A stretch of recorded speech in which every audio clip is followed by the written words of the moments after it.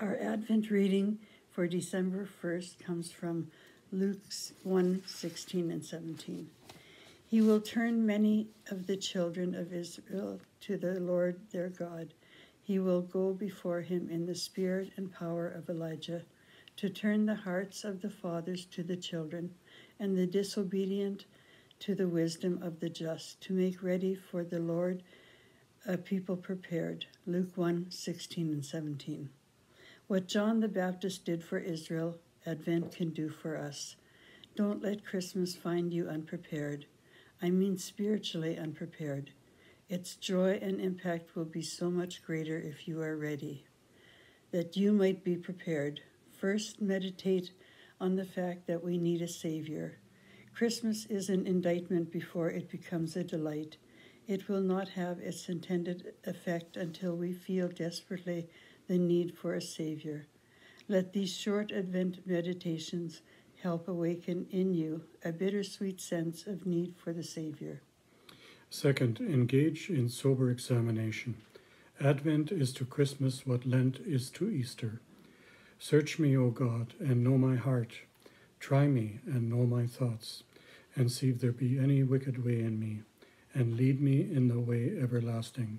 Psalm 139, verse 23 and 24. Let every heart prepare him room by cleaning house.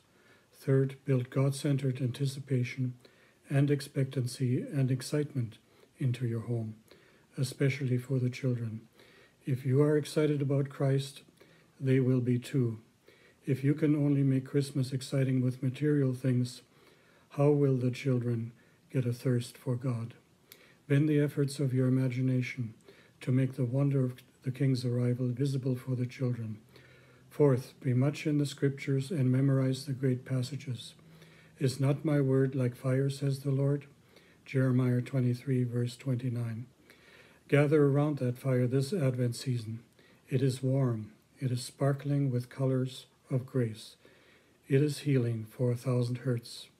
It is light for dark nights.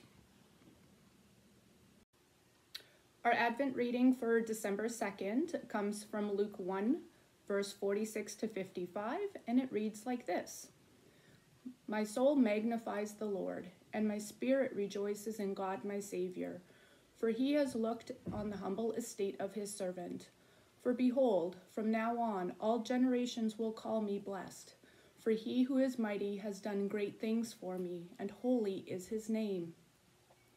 And his mercy is for those who fear him, from generation to generation.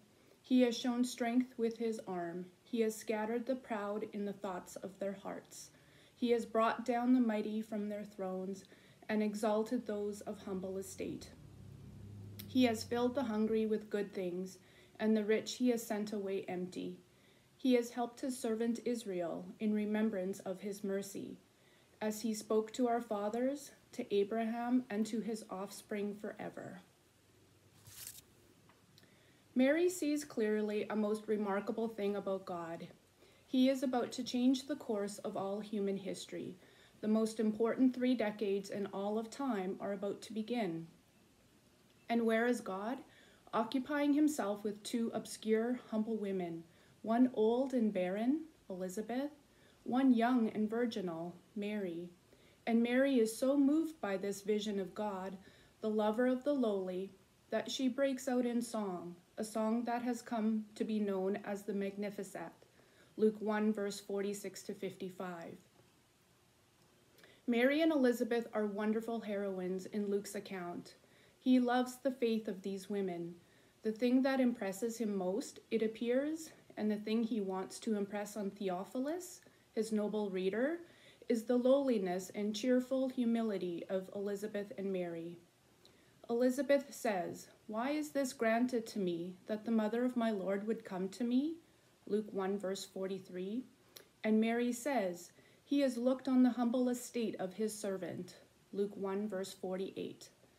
The only people whose soul can truly magnify the Lord are people like Elizabeth and Mary, people who acknowledge their lowly estate and are overwhelmed by the condescension of the magnificent God.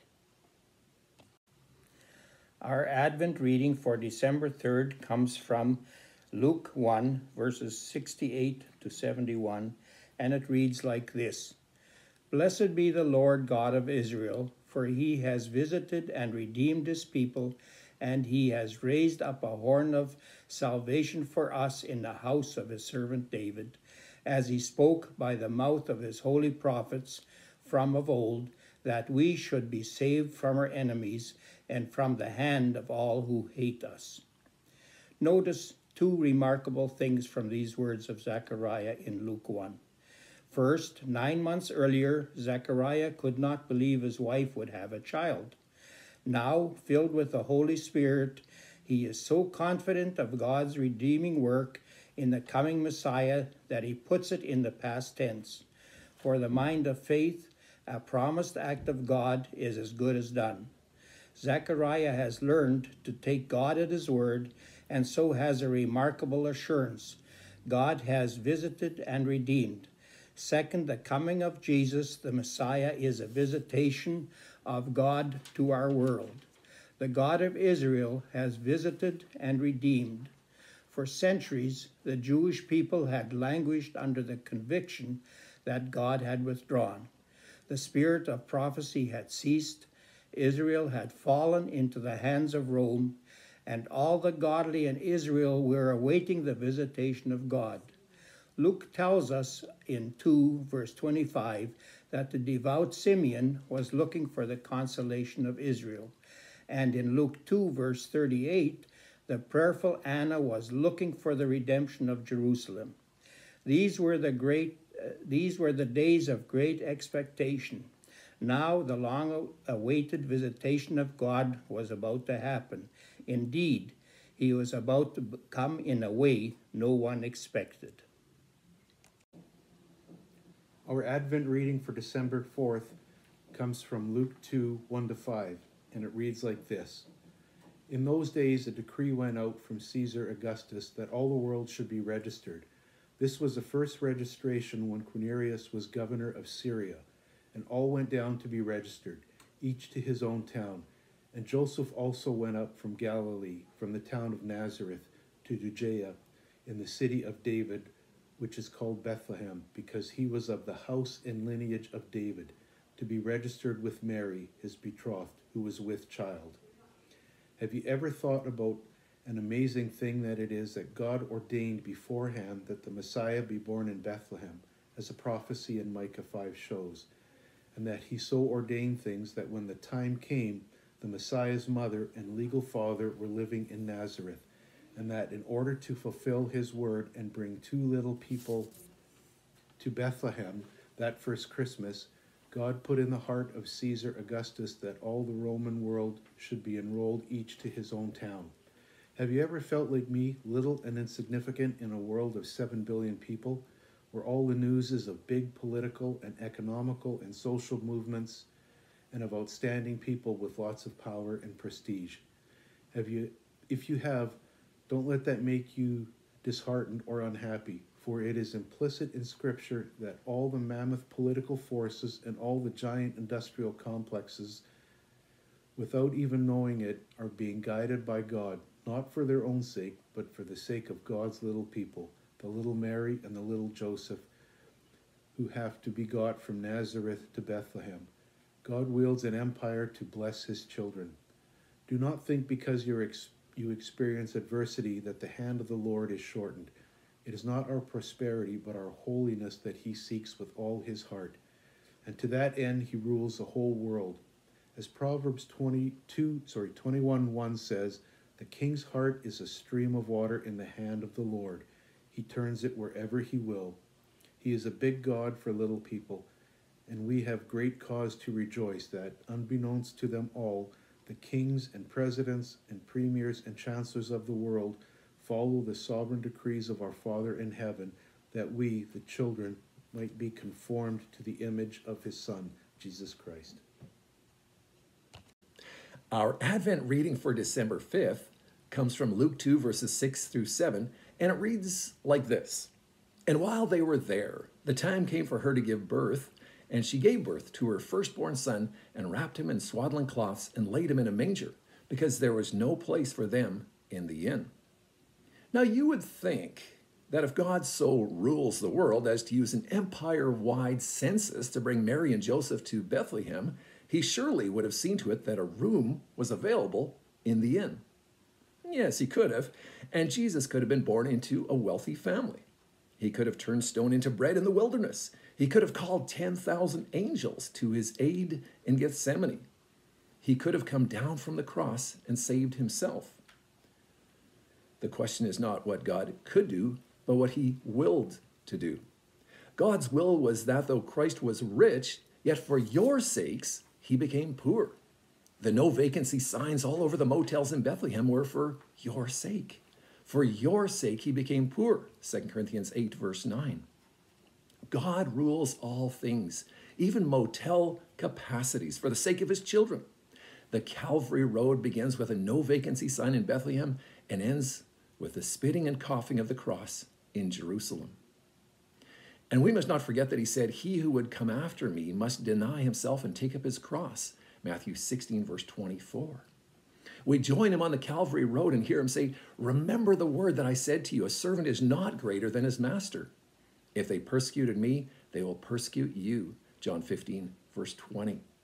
To the one who calls out enthusiastically, I will follow you wherever you go, Matthew 8, verse 19, Jesus responds, foxes have holes and birds of the air have nests, but the Son of Man has nowhere to lay his head, Matthew 8, verse 20.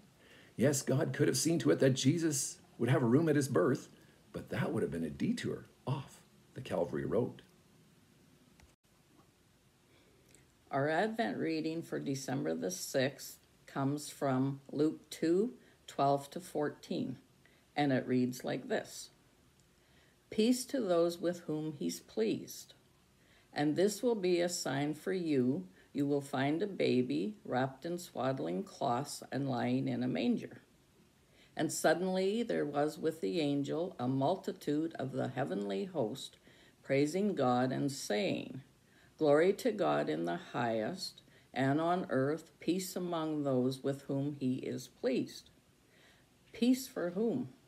This is a somber note sounded in the angel's praise.